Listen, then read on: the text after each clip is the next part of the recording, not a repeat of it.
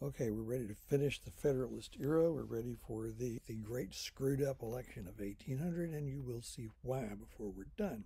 Okay.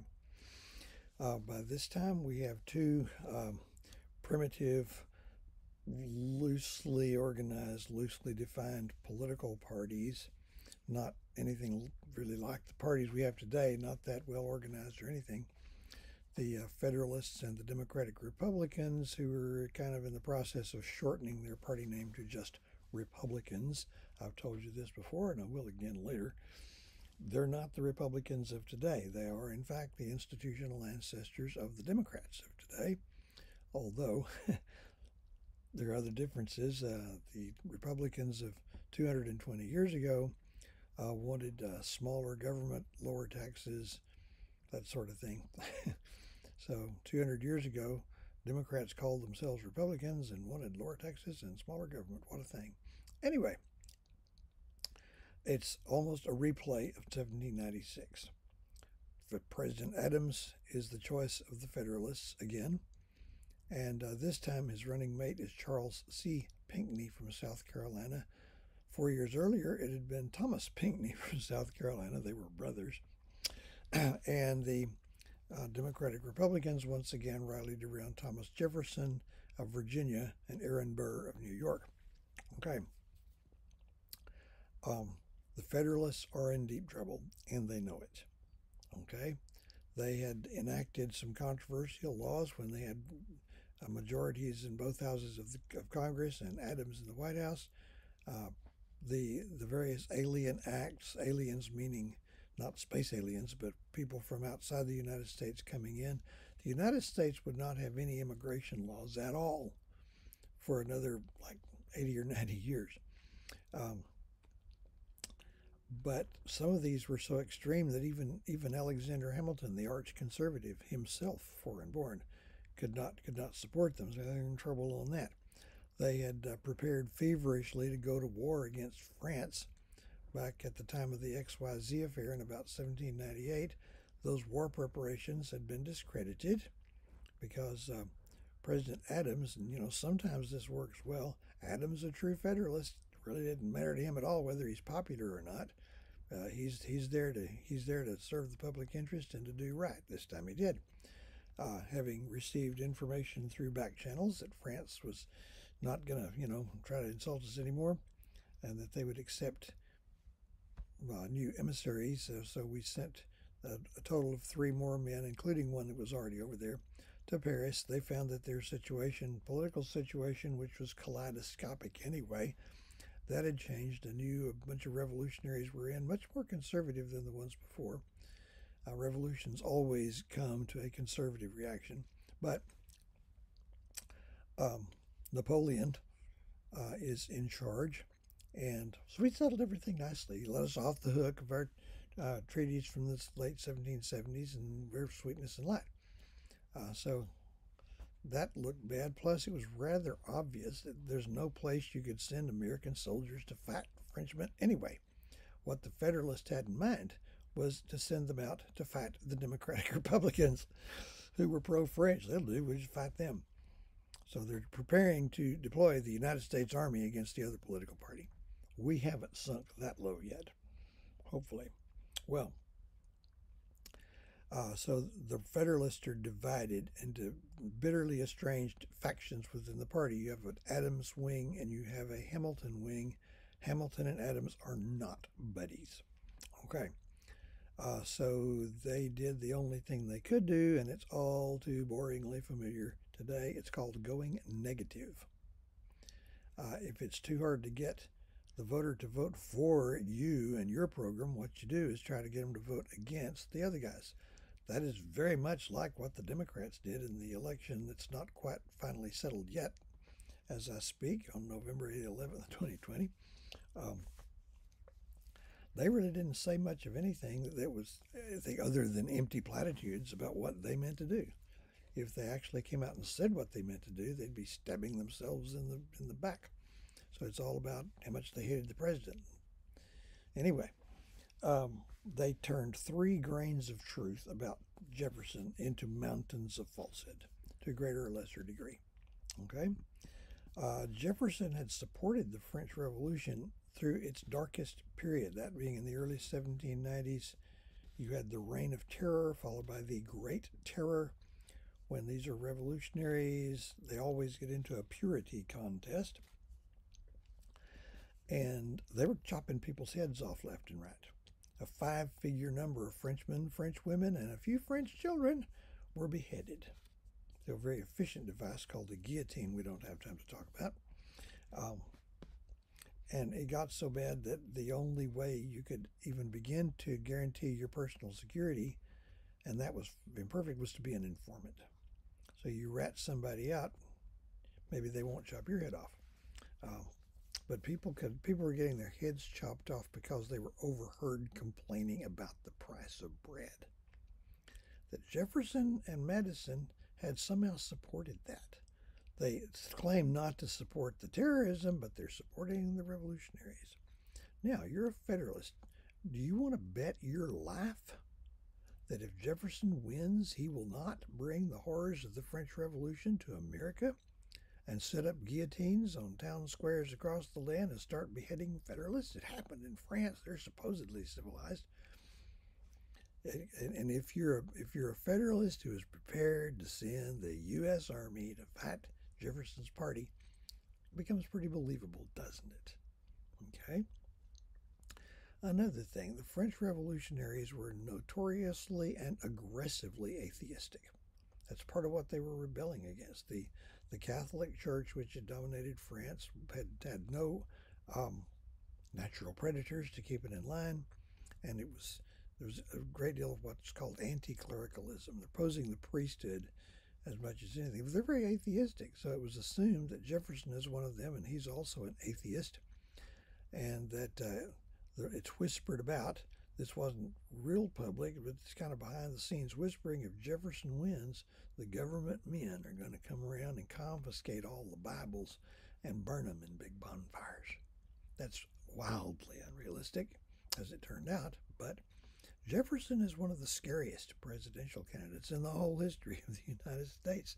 There's not been another one who had people trying to figure out where they could hide their Bible if he won. Okay. He was accused of fathering numerous mulatto mixed-race children by his slave women.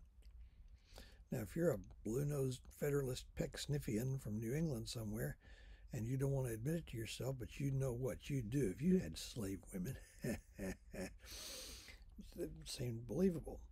Now, the grain of truth, to back it up, Jefferson, the other two things, Jefferson did support the revolutionaries, but said he did not support the violence. He just said, well, when you try to root out something that old and evil, it's going to get messy. The thing about the religion, Jefferson had authored the Virginia Statute for Religious Liberty when he was governor of that state. He was so proud of that achievement that he had that carved on his tombstone a quarter of a century later. He didn't put anything about the Declaration of Independence or anything like that. So you have that. And but the thing about slave women, here's the deal. It's a bit of a backstory. Jefferson didn't marry until he was in his 20s, a little bit late for those days, and he finally married a widow who bore him like 5 or 6 children, only 2 of whom survived childhood. They were both daughters, but she was not a healthy woman, and she's cranking out babies every other year, and it got to her. She died just shy of her 34th birthday in the early 1780s. Before that, Jefferson really wouldn't accept any assignment that took him away from home for very long because his wife's sick, and you know what's going to happen there. Now, on her deathbed, she is very afraid that she knows she's going to die. She can't stand the thought of having her precious daughters raised by an unsympathetic stepmother, so she required her husband to swear an oath to her that he would never remarry. She died. Jefferson lived 44 more years, but he never did remarry. Well, I don't have to be explicit here. Now, Jefferson then accepted an assignment to go to France, to Paris, to be a diplomatic representative. while he's there, he sent word back to Virginia to have his 2 young daughters sent over to live with him there. Okay, one of them already knew him. They'd recruited an older woman to be the chaperone. She got sick, so ship's about to sail. They tabbed a young slave woman named Sally Hemings to be the chaperone. Sally Hemings with 1 M. So she shows up with the 2 daughters. Sally Hemings, there's evidence to suggest that she was light-skinned. She was, in fact, Jefferson's late wife's half-sister. So Jefferson's father-in-law had been doing what Jefferson was accused of doing. And very, very attractive young woman. And apparently, behind the scenes, a thing got going between Thomas Jefferson and Sally Hemings. The romantic version of this is that these 2 people shared a lifelong, mutually exclusive relationship which they could not even acknowledge, let alone make official. Because Sally Hemings was still alive at the time of Jefferson's death in 1826. When time came for him to return to Virginia, she didn't have to come with him because once she gets off the boat in France, she's not a slave anymore. France never recognized slavery. She did go back with him. He did promise to get her to do that. He promised he would free any children she bore him when they came of age, and she bore him like 5 children. So Jefferson's male descendants today are all through Sally Hemings. Okay, so the realistic version is that Jefferson probably kept Sally Hemings as a concubine. His biographers say there's not a single word indicating any kind of affection for her or anything like that in his writings. Say, I don't know if I'd been Jefferson, I don't think I would have left documentary evidence even if I had.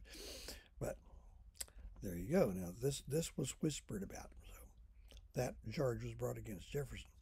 Now, the way it went public was a couple of years after the election. Jefferson had hired a Scotsman named James Callender with 2 L's to invent and published just malicious, vile canards against John Adams and the Federalists, still thinking they could be good buddies in person.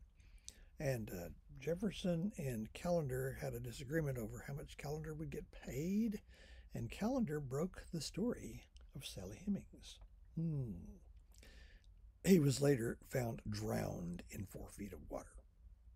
Go figure. Actually, he hit the bottle pretty heavy, and that's probably what the deal was there. So it wasn't enough.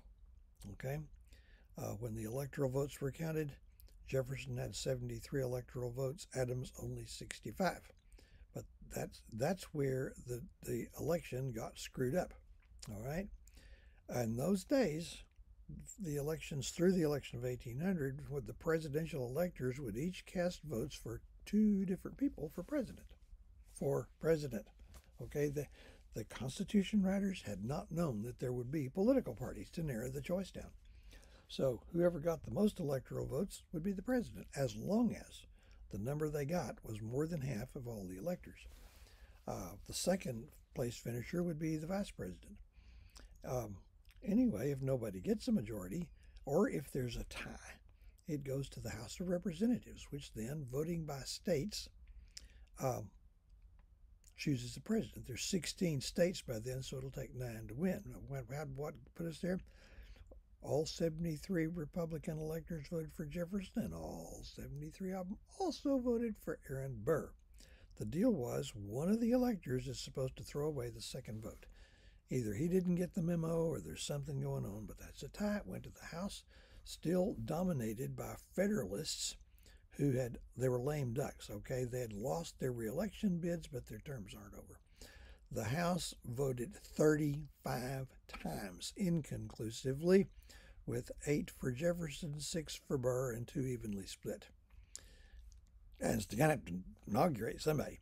But eventually, one of the old Federalists who would have voted for Satan hot from hell before he'd have voted for Thomas Jefferson was persuaded just to stay in his hotel one day and not go down to the Capitol, and Jefferson became the 3rd president of the United States. The great screwed up election of 1800.